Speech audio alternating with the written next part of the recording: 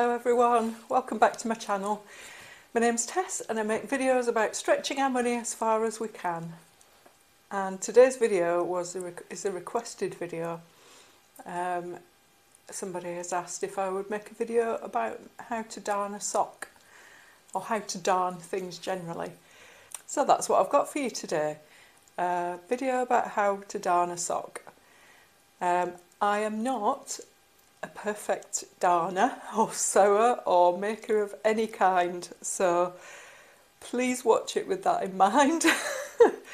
It's just my efforts to explain to you the process. I'm sure you'll all do a lot better of a job than me. But I thought I would film it anyway as it was requested and show you how I do it anyway.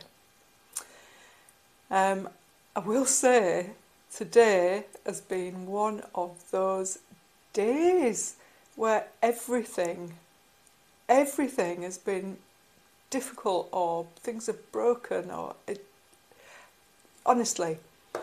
So I just want to take 2 minutes just to say, I need to just sit in a chair and not touch anything today. It's our routine when we get up in the morning in pyjamas to put a coat on and wellies and go and let the chickens out first thing and feed them, because they're ready to get out of their igloo by the time we get up and into the room. And at the moment the gas board are digging up our garden, and unbeknown to us, because it's out of view of the house, somebody's dug a hole and piled all the earth up against the door of the shed where the chicken food's kept. So this morning, in pyjamas and wellies and a Mac, I went out to get the chicken food, top up their feeders and then let them out, and there was a massive pile of very wet clay soil piled up against the shed door. So that had to be dug out before we could feed the chickens and let them out. I have 2 poorly boys. I've broken a glass and cut my finger. A book dropped on my head. It's just been one of those days. So whilst I have darned a sock, that's the only thing today. Oh no, and I made a mug cake for my eldest, and both of those things have worked, and I'm going to consider that a win today. Honestly, it's ridiculous. It's been an odd day of unexpected turns of events and poorliness and whatnot. Having said all of that, I'm very thankful for all the things that have gone right today, and I'll show you now how I darn a sock. So I'm definitely making do and mending today. The sock I have is one of my teenage sons. It's very worn and bobbly, and has 2 holes where it's gone through at the toes. And I'm going to show you how I darn socks. I cannot find my darning mushroom anywhere. It's a wooden mushroom shaped receptacle to hold the sock in place while you do your stitching. So I'm making do with what I do have, and I've put it over a small jam jar. So it's just something that has a solid surface underneath, is easy to hold in my left hand while I sew, and has a surface that I can sew against if you like. I have had a look for something that's thin enough to not make a bulky fabric when I've finished, and I've found some old reinforcing and mending thread that I have. It's wool and nylon. It's really old, 85% wool, 15% nylon it says. It's not the same colour, but I'm not going to worry about that because I don't have any black. I do have some black double knitting wool, but on a sock I think it's really important that you try and not end up with something so bulky, especially at the toes, because it'll feel uncomfortable. So I'm going with this thin thread. I have got it doubled up on my needle. You can see there's two there. And I'm going to show you how I would darn. Now, again, I don't want it to be too bulky, so I'm not going to put a knot on there. I'm going to sew it in place to secure it. There's actually a little seam here that's the toe seam. I'm going to put a couple of stitches through that, nice long thin ones, to secure the yarn from the inside so that there's no knot. Oh dear, I've just been talking to you and sewing, and I hadn't set the camera going again.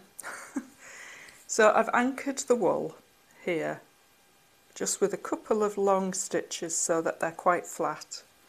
And now I'm beginning the process of making new fabric to cover this hole. So I'm not pushing the sides of the hole together and sewing them together. I want the hole to stay open, and I'm going to create some new fabric over that space. And I'll do this by weaving, and that's basically what darning is. It's weaving new fabric. So I'll start with stitches all in this direction. I've already done one when I thought the camera was rolling and it wasn't.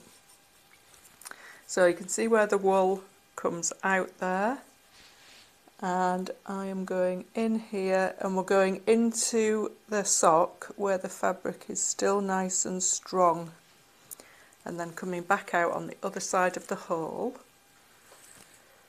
pulling the thread through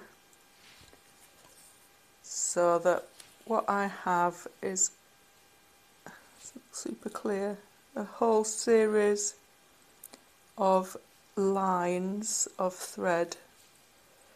So we're going for warp and weft. Is it weft? I think it's weft.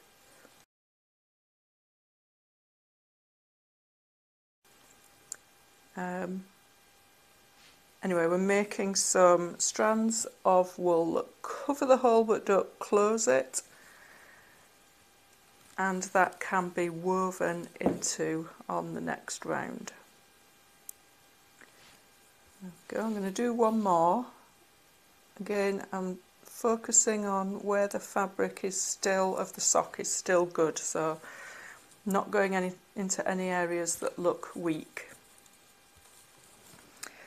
So there we are, we've got lots of parallel stitches that cover the hole but don't pull the sides of the hole together. And then what I'm going to do is, so from my position here, is I'm going to go over and under and over and under and over those stitches. Excuse me, while I just look, make sure I'm doing the catching all the stitches, and then out the other side. So before I pull that through, you can see I've gone over one, under one, over one, under one, over one, and then I've come out through the sock into a good piece of fabric there, and I'm going to pull that through. So I'm weaving new fabric over that hole. And again, I'm not pulling it tight, I don't want to close the hole up. And then this go round, I'll go under this one that I went over last time, over the one I went under last time, under the one I went over last time, over the one I went under last time, and under the one I went over last time, and then back out through the fabric. So I'm doing the opposite. If I went under a thread, I'm going over it. If I went over a thread, I'm going under it, back in the other direction, and then through the sock again on that side, and then I'll pull that through gently. So I'm beginning to make a woven fabric. And then again, so our thread's coming out of the sock here. I went under this. I went under this thread last time, so I'm going to go over it, then under the next one, over, under, over, and then through the fabric of the sock to anchor it all. So I'll show you again.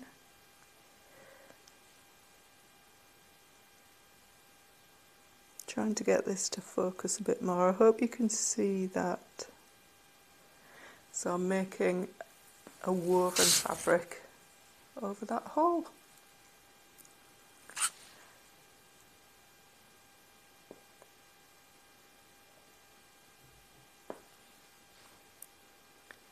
I'll just push the stitches up to each other, and then I'm going to repeat the process. I'm going to go, because I went over this one last time, I'm going to go under,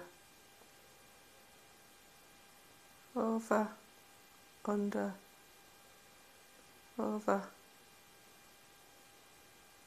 under, and then out through the fabric of the sock.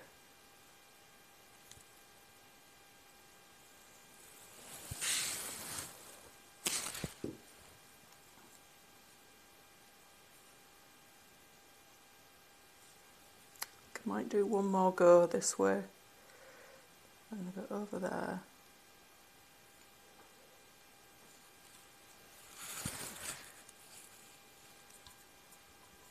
There we go. So I'm happy with that. I know there's another hole here, I'll deal with that in a minute. I am happy with that. So that has given a nice flat fabric to cover that hole. So I've not pulled the sides of the hole together, but I've woven some new fabric going in and out with this darning thread. And then to tie that off, I'm just going to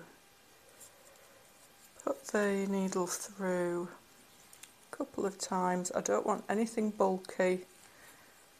I'm literally just securing and anchoring the thread. There we go. A few times, and then I can cut it off. And there we have a nice new piece of fabric. I hope that's made sense. I'm going to carry on and do this one now, and I'll show you after.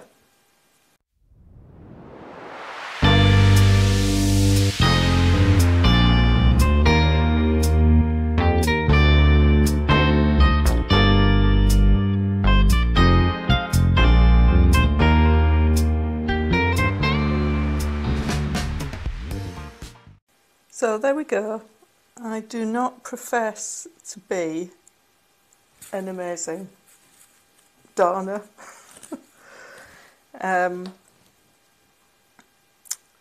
But that is 2 holes in this sock filled with new fabric by weaving new fabric using the darning wool. You can use any wool as long as it's reasonably similar to the thickness of the sock.